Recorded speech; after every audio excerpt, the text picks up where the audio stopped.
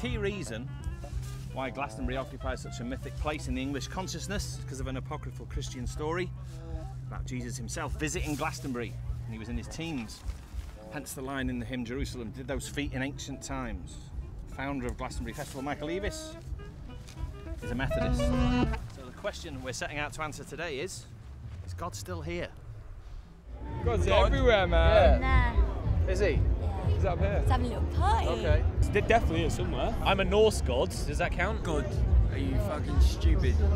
Science. Who needs God when there's the Avengers? I felt close to God definitely a few points during this festival in the house tent, just like pumping it. Oh, happy day. Oh, happy day.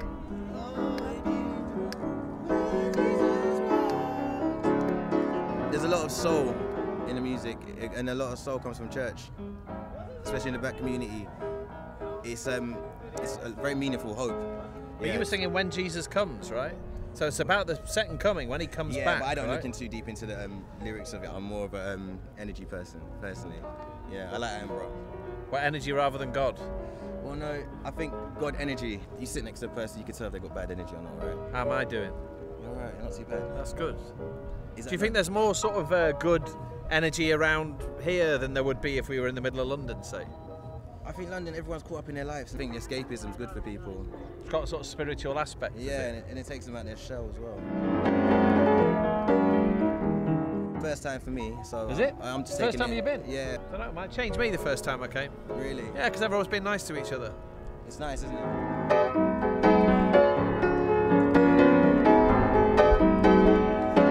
Well, if God is anywhere, he, she, it is most likely to be somewhere around here, the healing field, where we're told there may be Friday prayers happening. The healing field, unfortunately, is about an hour's pilgrimage up there.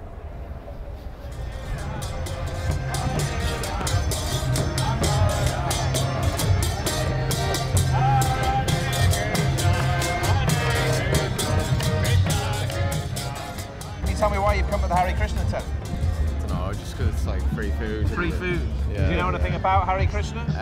Yeah, a little bit. Like, they love like, they're all like spiritualists and all that. Like, I don't know, like, I only like. Oh, the chants? Yeah, the chants.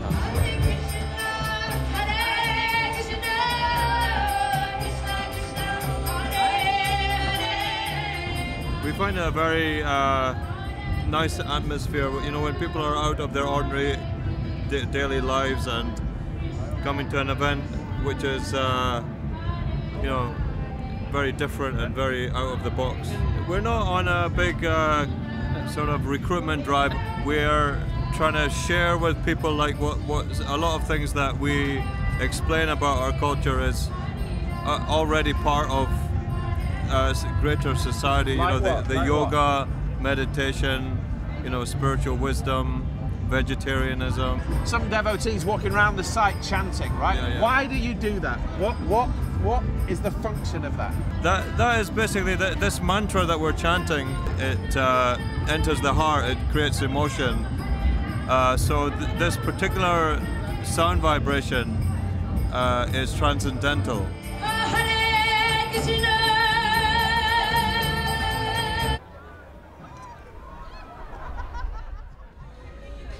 Why is it Christmas here today? There's always a theme that we choose, and this year somebody had the very bright idea of Christmas, which meant that we could decorate it in a way which made it bright, and it's worked very well. We got the fairy lights up. I'm not quite so sure it worked as well yesterday afternoon when people started doing karaoke a Christmas song. Maybe this is what Christmas is like in Australia. Yeah.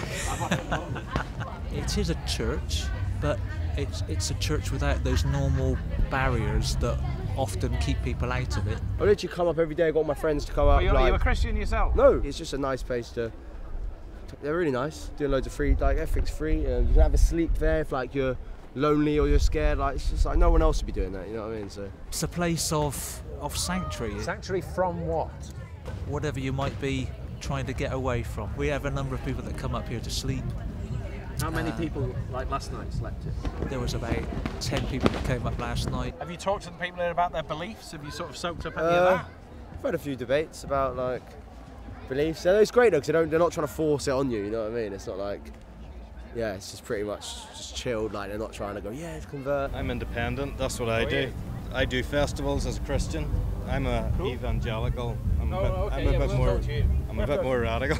Are you here to change the way that people live? Because this place is very, people behave in a very, very hedonistic way. They get intoxicated. They do all sorts of things that I would imagine, from a Christian perspective, you think don't represent the right way to live. Levi asked Jesus to go to a party, and everyone was there, the Bible tells us, including all the worst of people and the most hated of people. What did Jesus do? Did he turn his back on him and say, no, I can't go to a place like that with you? He says, yes, I'll be there, and he went with him.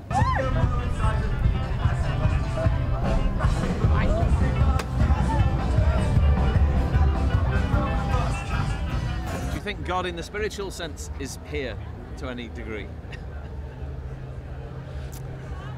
God in the spiritual sense? If people are looking for it, I think it's there. Same as in any walk of life. But here specifically? But it's probably in it's in a blade of grass. I don't know whether it's in a line of crystals being sold by some dodgy guy though. I don't know whether it's there. But if you want to see it in a grain of sand, I think William Blake was onto it.